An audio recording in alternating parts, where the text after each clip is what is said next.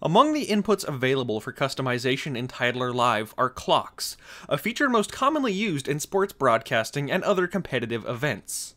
To add a clock to your project, first drag your desired design into the playlist. From the Designs Input tab, select Sports, Clocks, Custom Clock. This will open the clock input controller in the Attributes window, where you can set a name and duration for your clock.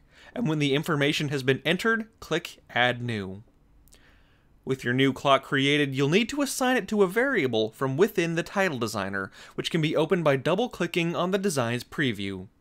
Select the text field you want to convert, navigate to the variable settings within the Global tab, select Custom Clocks, and then select the name of your newly created clock, in this case, Game Clock. Save your changes upon exiting back to the Titler Live interface, and start the clock by pressing the Go button.